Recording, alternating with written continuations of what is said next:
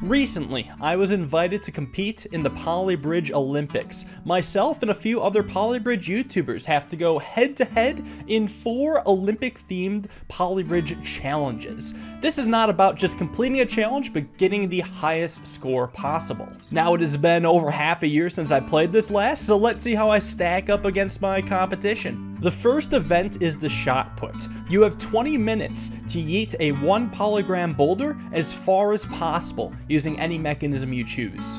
There are a couple stipulations, the first being that you are given a hydraulic. This is not meant to be used on the launching mechanism, it is merely meant to be used as a timer. On the boulder there is a joint, and you're supposed to attach to the joint. You don't have to attach to the joint, but you can. And then if you want to detach from the joint, you have to use the hydraulic to time when that happens. It's a weird quirk of the system, unimportant. Another rule is that if you use weight, think of a seesaw. You put a lot of weight on one side so that the boulder gets yeeted the other way. You can only spend $12,500 on the weight if you're to do such a thing. And that's what I'm trying to do at first, a weight-based system, just to see how well that works. And finally, there is a maximum length that a Polybridge custom level can be. If you are to eat your boulder farther than that, there is a wall at the edge of that, and then the score will be given based on how high you hit the wall. So as you can see, I'm working hard on a very simple seesaw mechanism, just adding a bunch of weight on the right side, $12,500 worth of roads to be specific, and not having very much weight on the left side, where the terrain object will be launched. Now, this is a very quick acting mechanism because there is not much to this. I'm keeping it lightweight outside of, the weight. And my problem is that it launches so quickly that the boulder doesn't detach in time, even if I choose the shortest possible time for the boulder to detach. So I decided to work around that by just having a road catch for the boulder instead of relying on this too slow split joint mechanism. And that seems to work out a little bit better. Now, you might have noticed by now that unbraking is on. For some reason, they decided to give you unlimited budget and unbraking. And you know what the best way is to exploit unbraking? Springs. I realized that I don't need a weight to weigh down the right side of the seesaw when I could just have a bunch of springs on maximum stretch power and use that to pull down the right side instead. I mean, it's not going to break, so I can put as much force on that as I want. And because I'm not doing a weight-based system anymore, this is definitely a different mechanism, being a spring mechanism, I can have whatever budget I want. And they've attached a lot of very convenient static joints near the bottom around the area that I would want to be pulling towards. So I just start attaching as many springs to this as possible, stretch them all, and laugh at how stupid this is. The only problem I had was when the seesaw itself started to buckle, but that could be easily fixed with just a couple steel pieces added. I made sure to make the seesaw as light as possible, that way I wouldn't need that many springs to counteract the weight of it, and just keep adding springs and this thing starts to become glorious. The next minor problem I ran into was that I actually had too many springs. You see, this game has a rule where at most you can attach 32 objects to a single joint, and I'd actually broken that limit, but that was pretty easily fixable because all I needed to do was just attach another steel joint in a similar vicinity, and then I suddenly had another 30 places to attach a spring to, so that was pretty easily fixed.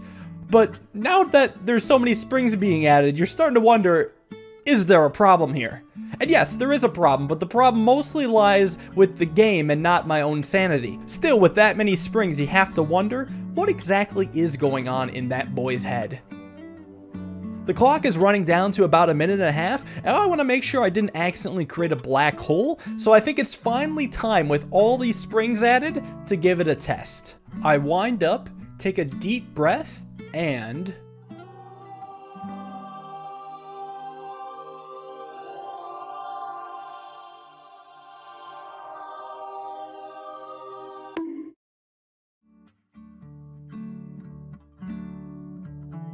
it hit the ceiling.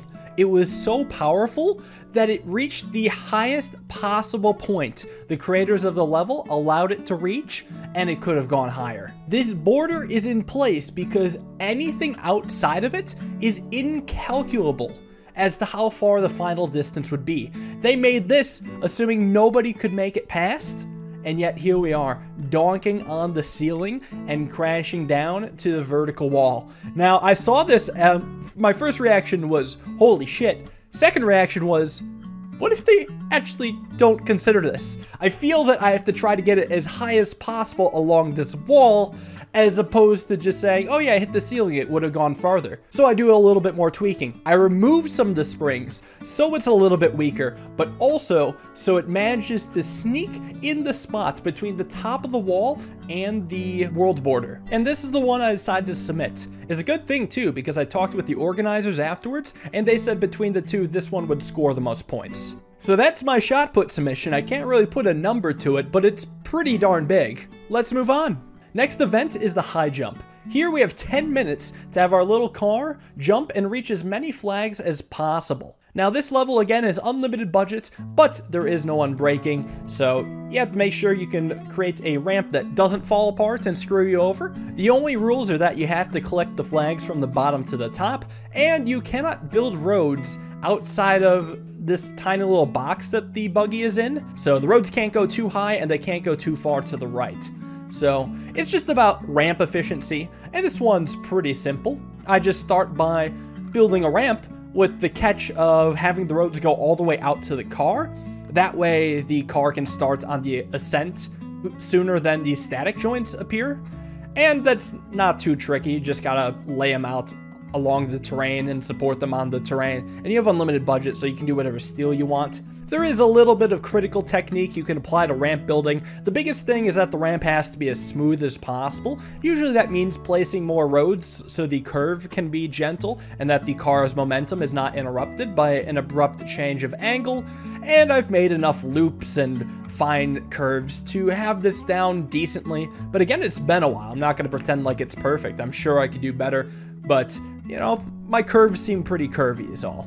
And that does pretty well. It gets this many flags. And then the one major improvement I make is noticing that the car has high horsepower, so I'll create a ramp at the start so the car can begin by going downhill, allowing it to build up more speed, and then going into a higher jump. Its acceleration is also fast, but its acceleration doesn't let it reach its top speed, so I can get away with that. And all in all, this is my best jump. It's pretty good. No Fosbury flop, but I'll take what I can get. Next up is the weightlifting event. You have 20 minutes to build as strong of a bridge as possible using only wood. The way they actually measure that in this event is really interesting. So we have a limo with a flat top, and what happens is that it's going to drive back and forth across the bridge, and every time it makes it across, one of these weight things, I think it's 5 polygons, drops on top of the limo.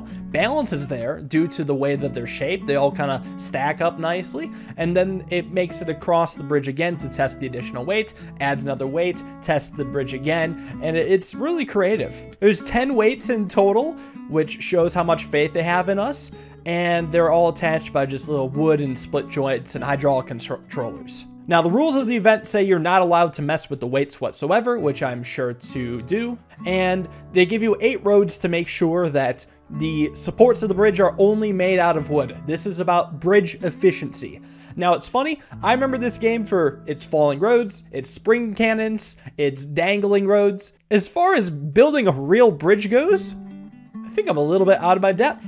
I think whenever I was tasked to build a real bridge in this game, my solution was muscle, add muscle, and you know what? That works out pretty well for this, or at least as well as I think it's gonna work out, so I get to adding muscles.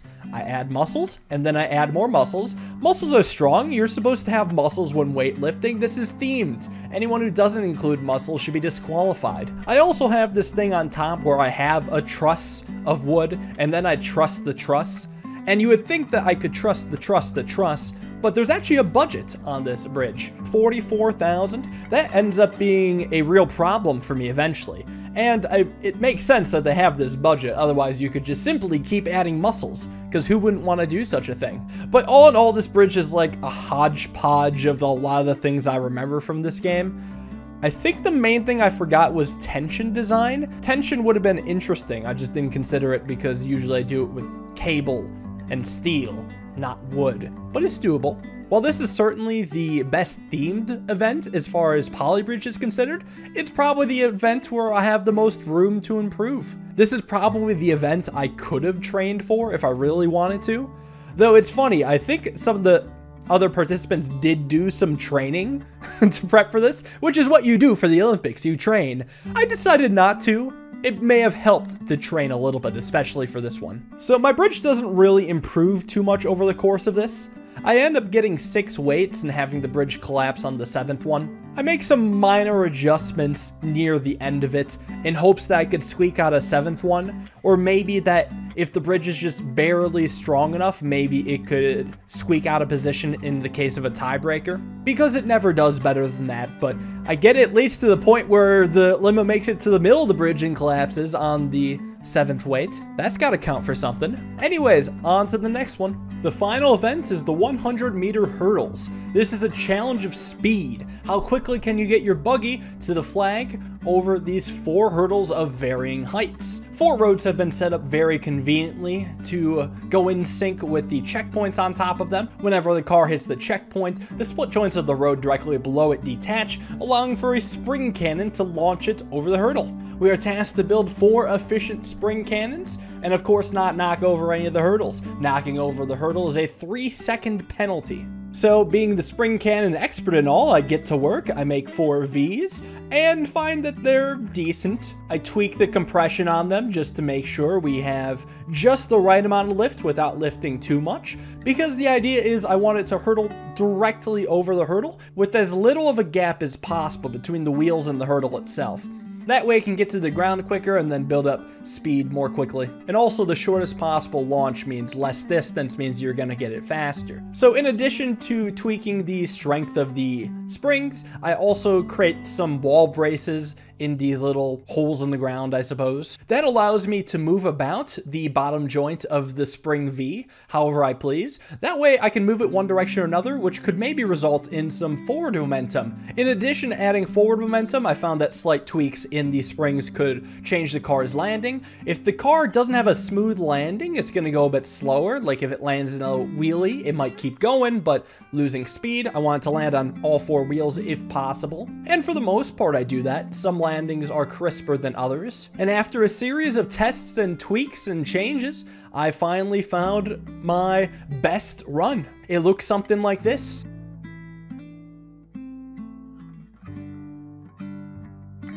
Now you'll notice that there's still 9 minutes left on the clock. That's because after this run, I tried to make a bunch of tweaks to the setup and found that they only made it worse. That being said, my timing method wasn't the most consistent. All I did was pull out my phone's stopwatch and press start at the same time that I started the level, and then tried to time the stop with it hitting the flag, but it was a little inconsistent. So I hope this was my best run because that's what got submitted. Feels pretty good. All the jumps were clean, barely scraping over the hurdles, maintaining maximum speed. And that just about wraps it up for the Polybridge Olympics. If you want to see how I placed and the general standings, I would advise you guys to check out Real Civil Engineer's video. It's coming up a day after mine, so some of you may have to wait, but the results will be soon. And I'm excited to see them just as much as you are. Thank you all for watching this Polybridge video. Maybe there'll be some more bridges in the future, maybe not. Have a wonderful day and peace.